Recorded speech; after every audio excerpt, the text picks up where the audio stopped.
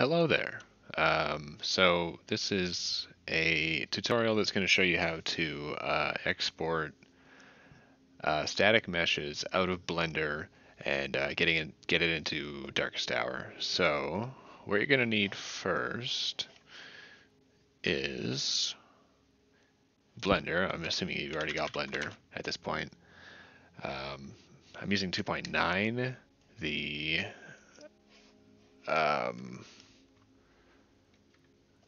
the add-on was created for 2.9. I think it also works for 2.8. But just get the latest one. It doesn't.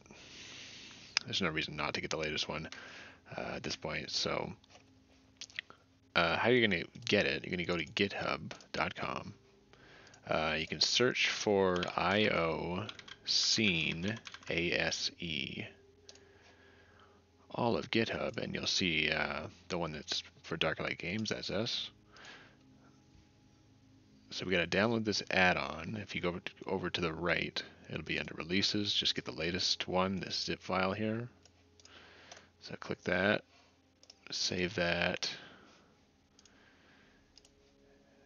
Ends up over here in my downloads.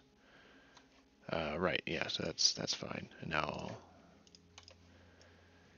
I'm gonna go install the add-on now. Let's make sure I don't already have it. Oh, I do. Okay, I'm gonna remove that for now. This is what you'll be doing. Install, go to wherever it ended up, which I guess is that one there. So now I'll have a new entry called ASCII Scene Export. Make sure to click this. Yes, now if you go into the export, file export menu, you'll find the ASCII scene export right there. So what we'll do, just for a demo, let's add in a monkey. Let's make him smooth shaded. And just for fun, gonna add a subdiv and apply it.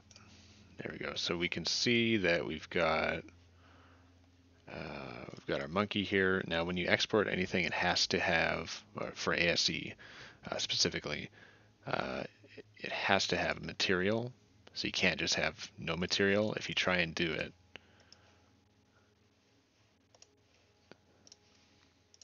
it will complain and says say that the mesh must have at least one material. So okay. Now don't leave it like this, because you'll get another kind of error, which is that the material slot cannot be empty. So just make sure you've always got that you have material slots and that they're all not empty. Otherwise, it's not going to work. And I think I will, just for the hell of it, throw a color grid on there.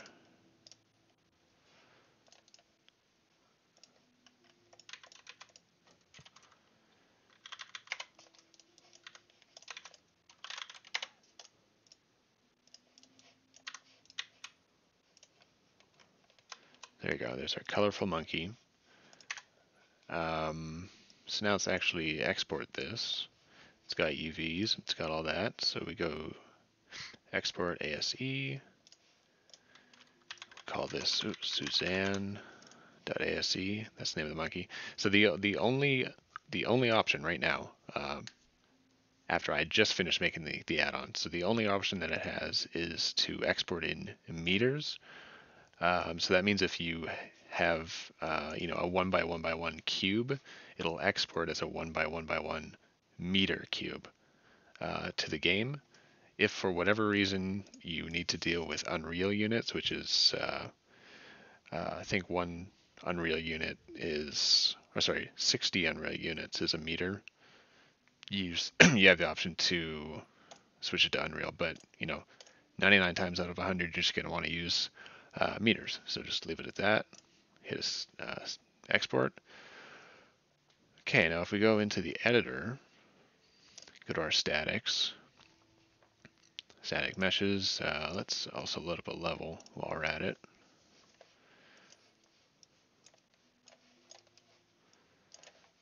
Okay, let's find that one that we just made, Suzanne. Hit OK. Find her, and bam, there she is. Now, just to prove that the UVs do in fact work,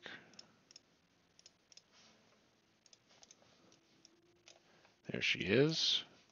So now let's throw her in the game.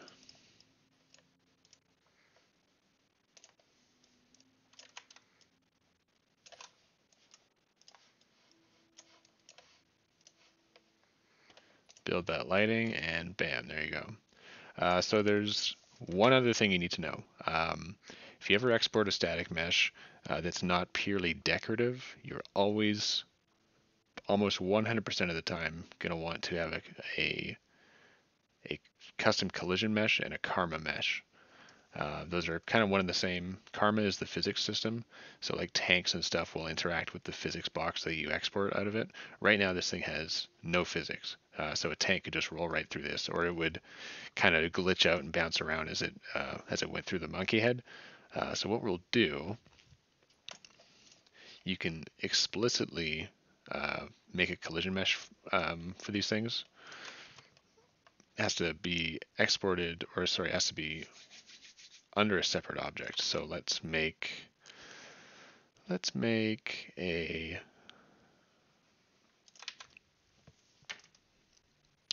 cylinder. Not a very complicated cylinder, please. And I'm going to set the display to be wireframe so we can see through. Okay.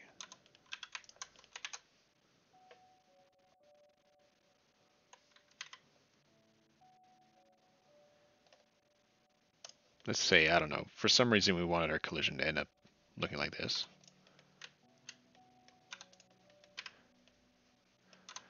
So the if you want to export this as a collision mesh, you have to give this thing the name of, it's kind of a weird name, MCDCX underscore and then anything.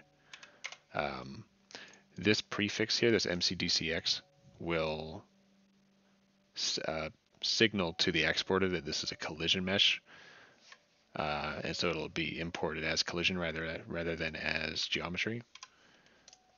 So let's go then and select both of our objects now. We'll export as ASE, overwrite the one that we had.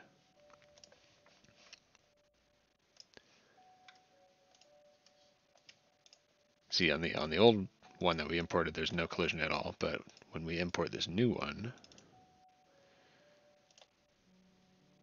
it's going to say karma collision data found. Do you want to add it to the static mesh? You say yes. It says, there you go. So yes, it's added that, and then there's the collision mesh. So if you went up to this thing in game, it wouldn't behave, like you couldn't get like under this here.